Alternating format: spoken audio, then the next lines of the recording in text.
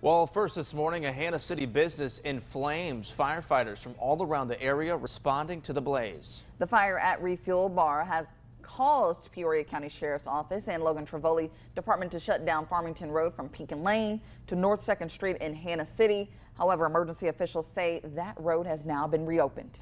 WMBD's Annie Kate joins us live now from the scene. Annie, what have you learned so far? Matt Kyrion, the scene here is almost completely clear outside of the Refuel bar here in Hanna City. Now we have a state fire marshal who just arrived about 20 minutes ago, and the investigation into the cause of the fire is ongoing. We also have utility crews here to turn off power to the building. I spoke with the Logan Trevoli Fire Chief, David Tuttle, who tells me no one was inside the bar at the time of the fire and there are no injuries to report. Now he says the bar cleared out before midnight, about the time that Hanna City experienced an electrical storm.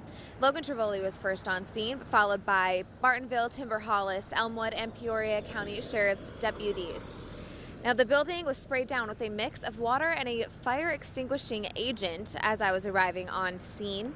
And we will update you once we know the cause of the fire and the damages to the building. Stay tuned to CIProud.com, our Facebook page, and our mobile app, and here on air at WMBD.